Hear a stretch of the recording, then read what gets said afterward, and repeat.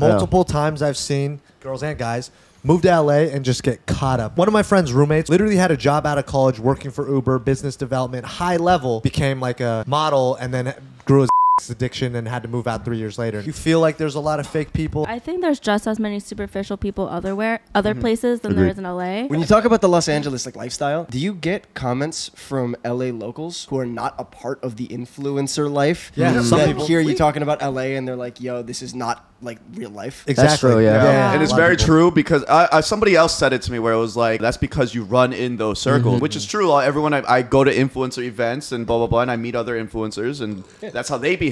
Absolutely. We're talking about a very niche Exactly. group of individuals Yeah. in the That's a Grand good point. Calculus. But it's the loudest LA experience because it's everyone with followers that will document their LA experience. When I say LA, it's like I'm talking about like every big city. Like New York's the same, Miami's the same. They're different fonts for sure. Yeah. Same quote, same writing, different fonts.